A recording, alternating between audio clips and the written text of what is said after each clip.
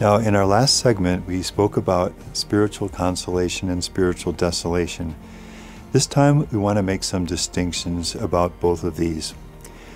There is spiritual consolation. That's what Ignatius is speaking about. So, for example, if we think of the woman who prays with the Mark 5 passage, and she sees how Jesus says, "Daughter," with such love to this woman, and her own heart lifts up with a warm and happy sense of Jesus saying that same word to her and the love in Jesus' heart for her. It's very clear that this is consolation. That is, it's an uplifting movement of the heart, but it's very much on the spiritual level, on the level of faith, on the level of her relationship with the Lord. Now, there is also another kind of uplift of heart, and therefore consolation, which is on the natural level, and I'm going to call it the non-spiritual level. Now, non-spiritual doesn't necessarily mean bad. There are many very healthy and good non-spiritual consolations. So think, for example, of just enjoying the beauties of nature. You see beautiful skies or water or mountains. You get some good exercise and you feel good. You listen to some beautiful music and you feel an uplift of heart. You work hard at a project and it turns out well. You spend time with friends or with family. There is a whole range of very healthy, non-spiritual consolations which God has built into our lives and intends that we enjoy. But in the rules for discernment, in which everything is on the spiritual level, Ignatius is speaking about specifically spiritual consolation.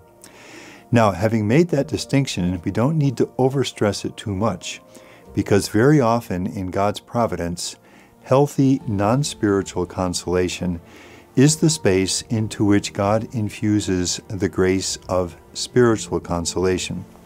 So, for example, we read in the life of Saint Therese of the Child Jesus. This is the last months of her life, when she already has her final illness, and on this particular day, her sister, who is with her in the Carmel, takes her out into the courtyard, the interior courtyard of the monastery, just to get her out of the building. And Therese notices under a tree in front of her a mother hen with her wings outstretched and the little heads of the chicks peeping out from under the safety of their mother's wings. And Therese does what I imagine any one of us would do if we saw that sight in the country or in a park somewhere. She stops and she enjoys looking at a charming scene from nature. Reverently, if we may approach that, Therese at this point is experiencing a very beautiful, healthy, non-spiritual consolation. There's a warm uplift of heart as she enjoys looking at a charming scene from nature. Suddenly, her sister notices that Therese's eyes have filled with tears. And when Therese later explains what happens, she tells her sister that, as I looked at that scene, it suddenly dawned on me that that's the image of my whole life. This is what God has done for me throughout all of my life.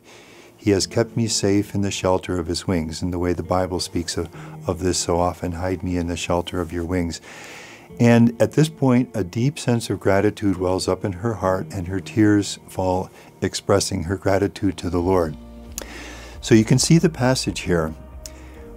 God has infused into a healthy, non-spiritual consolation, enjoyment at looking at a charming scene from nature, a specifically and beautiful spiritual consolation, a gift of an experience of his love which awakens deep gratitude in a very warm way in Therese's heart.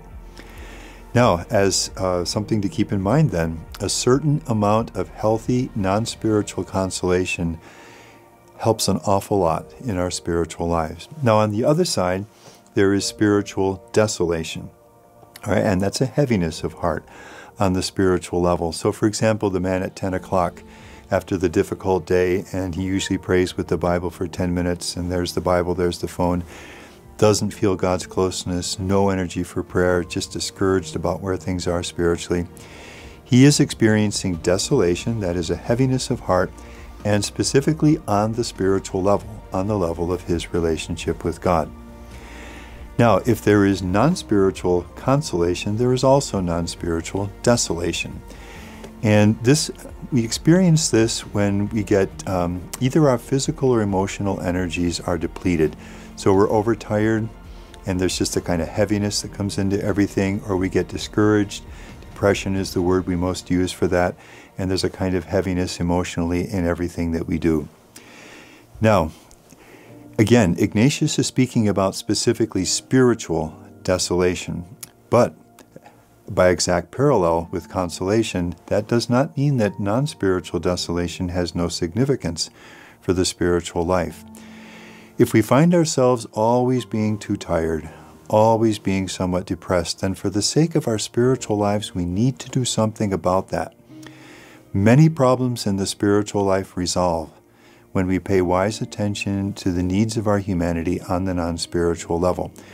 Because just as God will often infuse spiritual consolation into healthy non-spiritual consolation, so very often the enemy will bring spiritual desolation into areas of non-spiritual desolation when we're overtired, when we're discouraged and depressed. So, if we take good care of our humanity on the non-spiritual level, if one of us finds himself or herself saying, I'm always worn out, I'm always feeling exhausted, or I'm always feeling somewhat depressed, work with that. Take healthy steps to deal with that. Speak with a wise person about it. Make healthy changes in your life. And you'll find in a wonderful way that not only will your life on just the natural, non-spiritual level get better, but your spiritual life will get an awful lot easier too. To give a very simple example, you know those days when you feel like, today I just can't pray? You know what solves that for me very often?